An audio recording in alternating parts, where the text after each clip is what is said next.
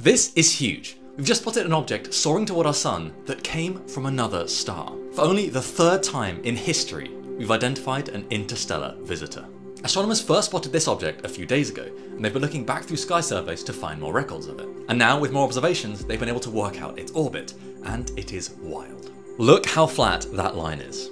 That's how scientists can tell that this object isn't in orbit around our sun. Instead, it's just been barreling through interstellar space, and now just happens to be passing through the middle of our solar system.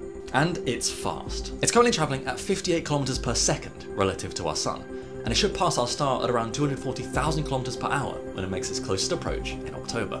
And don't worry, there's no danger of it hitting Earth. At its closest to us in April 2026, it will still be around 375 million kilometers away. It's too early to say for sure what this space rock is, but early signs suggest it's a comet, just like the previous interstellar visitor in 2019. Meanwhile, some people still believe that the only other known interstellar object to pass through our solar system, Oumuamua, was an alien spacecraft. Thankfully, we've got months to get a good look at this object before it soars out of our solar system and back into interstellar space.